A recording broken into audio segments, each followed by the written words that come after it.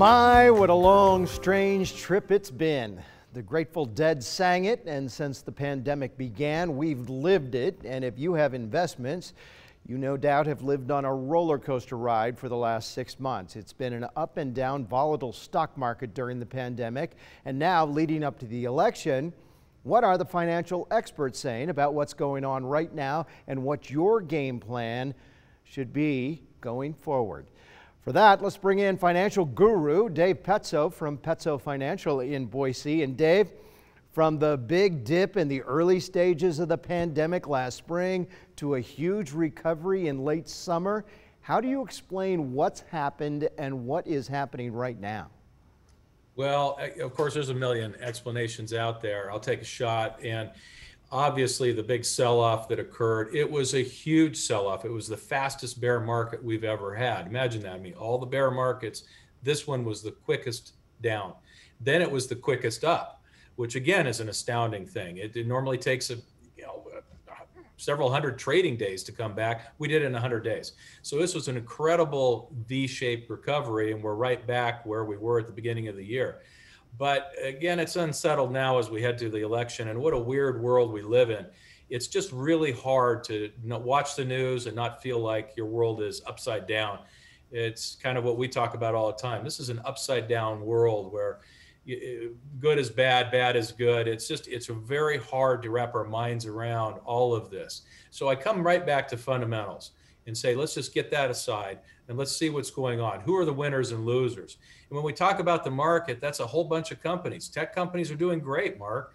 And at the same time, if you're in a cruise line business, you're not doing well. And that makes sense. It certainly makes sense on every level. We're not traveling, we're not spending money, but we are doing Zoom meetings like right now, and those companies are killing it. Mm-hmm. So we've seen everything change, but it actually, when we look at the fundamentals and ignore all of the noise out there, it kind of makes sense. Well, you touched on it, Dave. Tech stocks, as you mentioned, they've done well. And when you talk tech around here, you have to talk Micron. They performed well during the pandemic. That continued today, trading up. Micron right at $50 a share.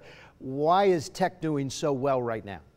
Yeah, and of course, tech generally did bad today. That tells you how good Micron's doing relatively, right? But Micron is the Internet of Things, if you will. That's what's coming, and it's coming even quicker than we had anticipated. 5G will allow connectivity of all kinds of things I don't understand, but I just know it's coming and it's going to be amazing, and it takes more chips, and that's what Micron makes, the microchips. And Micron is doing very, very well. What they do, it sounds simple and easy, but it obviously is very hard. China can't even get any, even when they steal technology, they can't even get started in any big way in making microchips, and they would love to. Right. So what Micron has is technology that others don't. They're innovating that all the time. The company looks to have a very bright future. Earnings are next week. We'll see how things are going right now. All right, Dave, so bottom line this for us, with Wall Street waiting seemingly to find out what's going to happen in the November elections, so much uncertainty when it comes to COVID. Wall Street is also holding on to most of our money. What should our strategy be right now going forward in the short term and also in the long term, say for guys like Rick Lance, who's 64 years old and thinking about retiring in the next 2, 3, 4, 5, 10 years? It's a great question. And of course, everybody is different and as far as their own tolerance. But I just beg people not to make an all or none decision. If you are concerned, and I think there's reasons to be, we certainly are raising more cash daily, just as we get approaching this real uncertain time. And it is uncertain, but do things in a small way. People have a tendency to be all or none, like I don't like stocks right now, and then they sell everything. Well, that's crazy. It can cause tax problems. And it also, most importantly, says, I'm so good at this, I can time the market. I know all the greats can't do it, but I got this. It also says I'm going to time it twice because I'm going to get back in right at the right moment.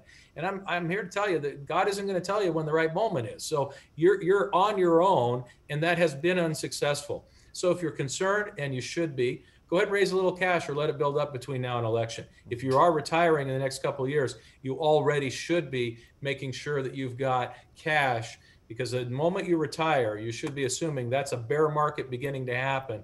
That way you're protected if and when it does happen. I love your mantra. It is a marathon, not a sprint when it comes Exactly. to your investments.